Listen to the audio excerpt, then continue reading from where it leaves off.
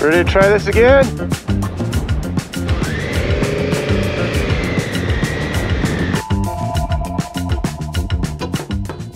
After our unofficial welcome back into Chile, and a bit of exercise in the no man's land between borders, we crossed into the newly minted Parque Nacional Patagonia, and shortly after, the Chilean border station at Entrada Baker.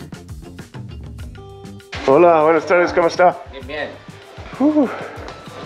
They got couches and everything. After some old school paperwork, a throwback to pre-COVID immigration forms, we were officially back in our adopted home country. With a mere 75 kilometers of ripio between us and the famous Carretera Austral.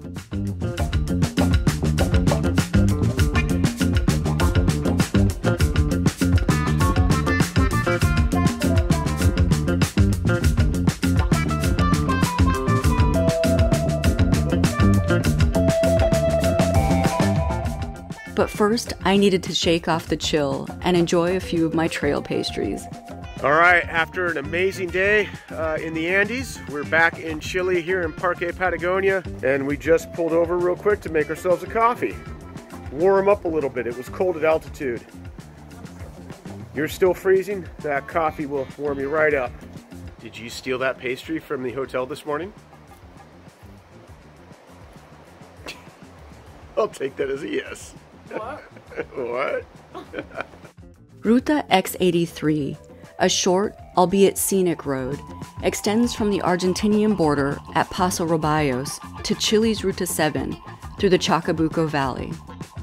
Once one of the region's largest estancias, this land was purchased by Tompkins Conservation and donated to the Chilean government in 2018 to create one of 5 new national parks.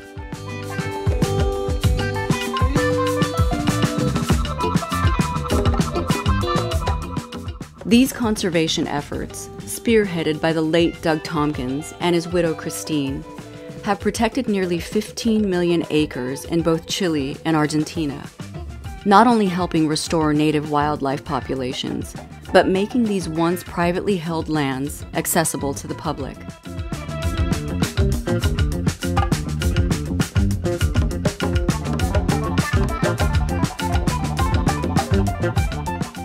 Stopping occasionally to admire the Tompkins' hard work, we pushed west toward the northern ice cap before catching our first glimpse of Rio Cochrane and the Carretera Austral.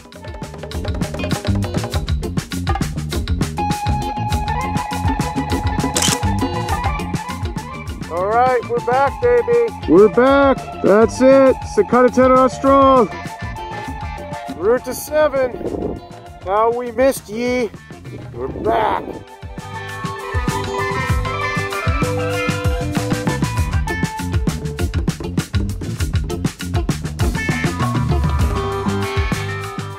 Making the short trek south to the river's namesake commune, we were sure to enjoy what little ripio remains of this legendary road, despite the ever-present signs of progress.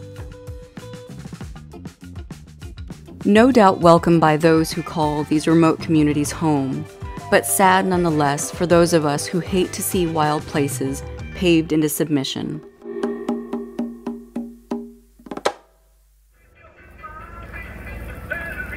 Zip ties.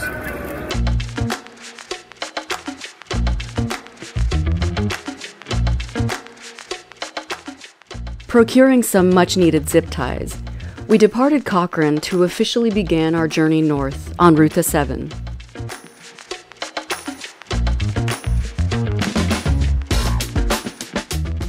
Stopping to explore a few side roads and the confluence of Rio Nef with the impossibly turquoise Rio Baker.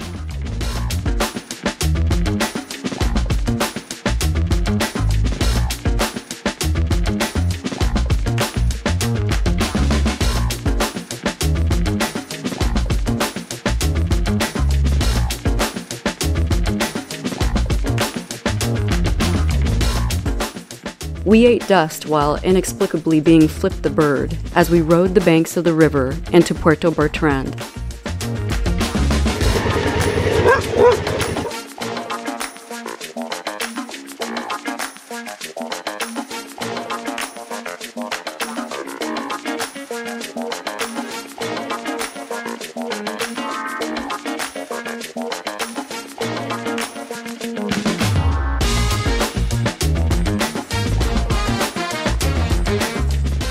Rising and falling with the terrain, in no hurry to get anywhere in particular, we detoured and meandered along the shores of Lago General Carrera,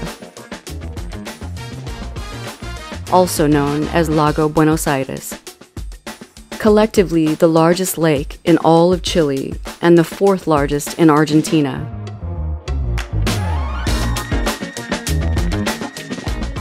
Over the river and through the woods, we pulled over briefly to put our zip ties to use. So all I'm doing so far is littering zip ties all over Patagonia.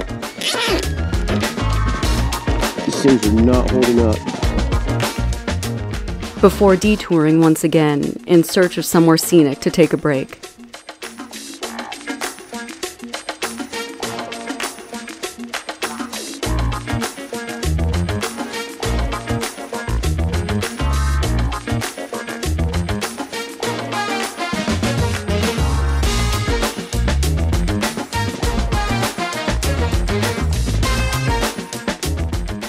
Following a nondescript gravel road past a few houses, we continued along the banks of Rio La Leon as the road slowly disintegrated into a rough double track.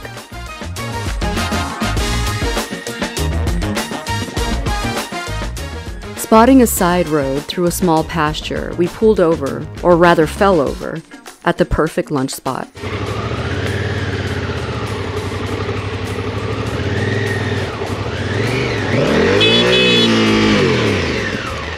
Let her down slow, let her down slow, let her down slow. We're both standing. Well, yeah, we didn't really fall. We're both upright.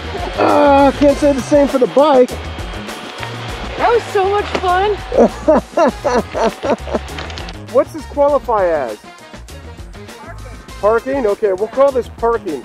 Nice parking spot though. Beautiful place to park.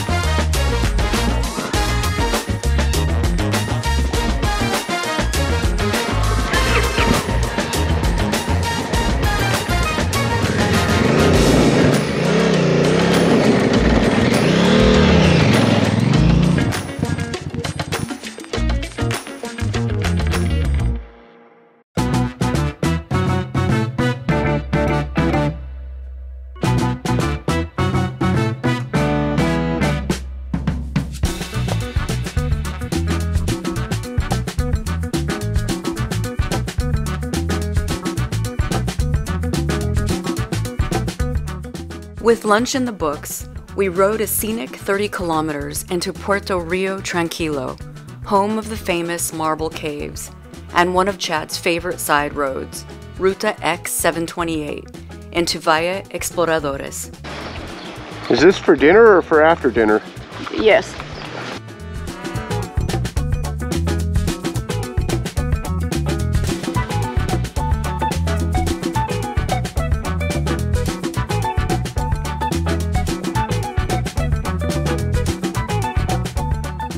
Stopping briefly at Cascada La Nutria to get my daily dose of exercise.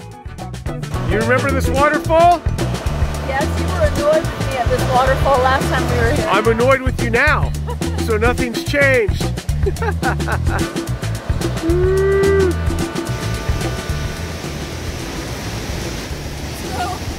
save yourself. It suddenly has become very clear why you don't like hiking. You are not good at this.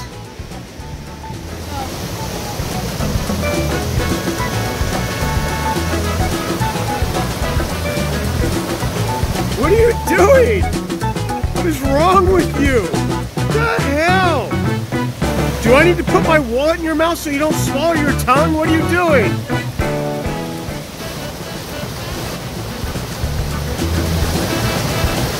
I think she's having a seizure. What are you doing? Oh my God. She's tragic. Walking awfully tough for somebody that just fell in the mud. After an impressive display of my gazelle-like agility, we continued along the banks of Rio Norte in search of some place to call home for the night and roast a few weenies.